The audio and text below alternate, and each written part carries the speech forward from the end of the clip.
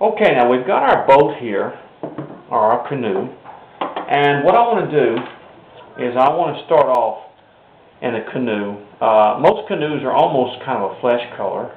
Not a flesh color, but a clear color. But they have different, most canoes are kind of a brownish color and things like that. And what I want to do, I just want to hit it with a little yellow or gold at first. Like this. And then I'm going to come back with a brown.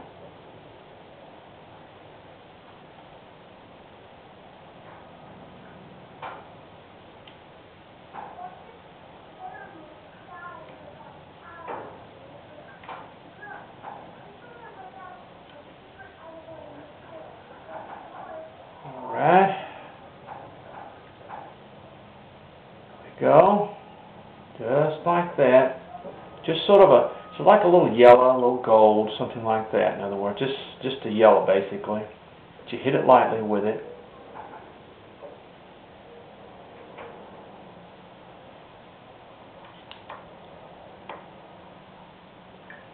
Not a real heavy. Always use your water to dip into it. That way it doesn't leave a real strong, but more of a wash on it, because you want to see the wood. That's you know, you're not going to spend that much time carving something and then you can't see that it's made out of wood. You just don't want to do that. I know when I first began carving, that was one of my biggest mistakes, is that I covered I almost made my pieces look like they were plastic, and because I had so much paint on them that you really couldn't tell if they were wood or plastic or whatever. So I messed up big time. And it wasn't messed up big time. It's just the fact that I just had to learn like everybody else did. You know, I wasn't born knowing this. Maybe some of you think that, but I'm not. And I've still got so much to learn from so many people with their ideas and their ways and their means.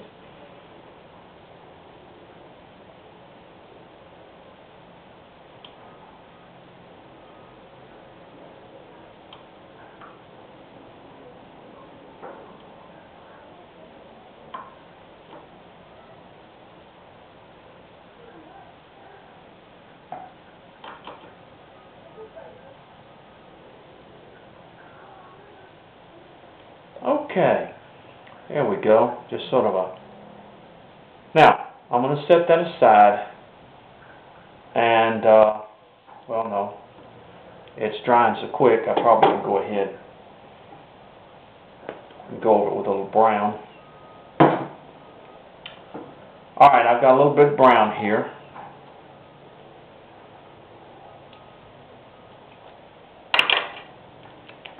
Okay.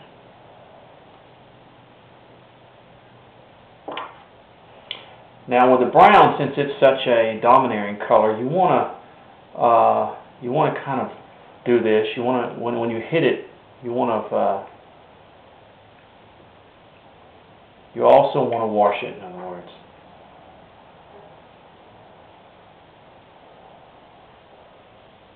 where it doesn't dominate, but see, just sort of browns and takes care of the canoe itself.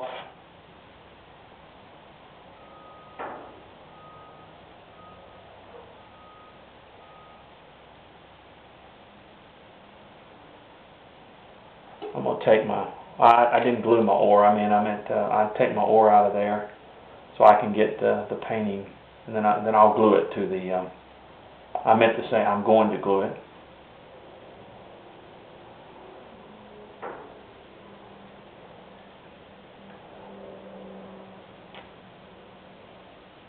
Most canoes are sort of a light brownish color. I don't know, some of them, they're real yellow, and a lot of these places you go, they got them really fixed up fancy and all that other stuff, but this kind of guy, he's a kind of a woodsman. I don't think he would have such a fancy, colorful canoe. I think he would have more of a woodsman's type canoe, something that he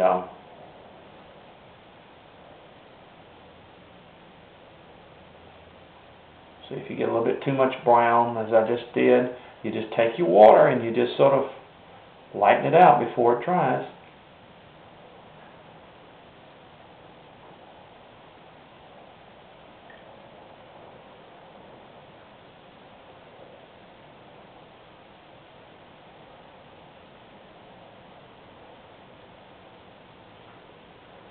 There we go. There we are. See that?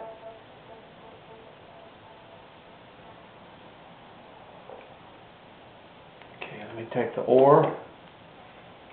Let me hit it with, see, you don't want it too dark. You just want it, because canoes, like I say, they're not too dark. Such a way. And it's going to fit in there like that, in other words. So, okay, now these two pieces right now are ready, almost ready to be antiqued. Okay? The hiker and the canoe. Now there's one other thing that we need to do, and I'm going to set this canoe aside. I am going to let it dry, and let me move a lot of my paints, because there's one more thing that we need to do.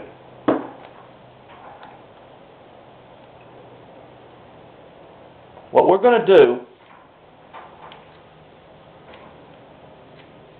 is we are going to make a pipe for the little hiker, okay, that fits in his mouth. Let me kind of move all this out of the way. I'm going to show you how to make the pipe, and then we're going to paint it. It's not